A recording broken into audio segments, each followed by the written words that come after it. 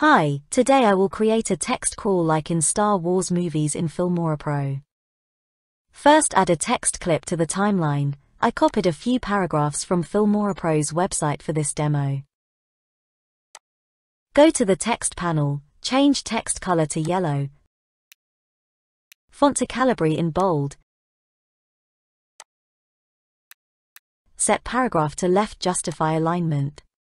Back to the viewer panel. Click the text tool icon so that we can adjust the text box size. Make sure not too many words on each line and all text are showing properly.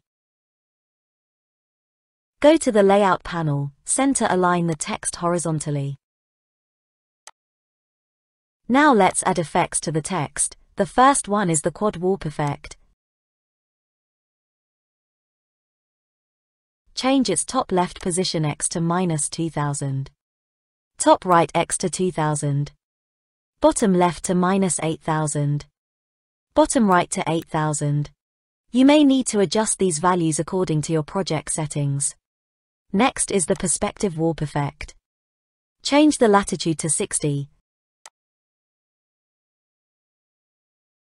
And set the wrap X and wrap Y to no.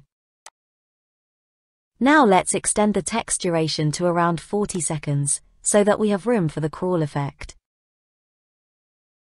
Move playhead to the beginning of the text clip, enable the keyframes for position. Move the text box down until it's out of the screen. And move playhead to the end of the text clip, reduce the position Y value until the text disappears from top of the screen. Move playhead to the beginning of the clip, and play. The text is now crawling as we see in Star Wars movies.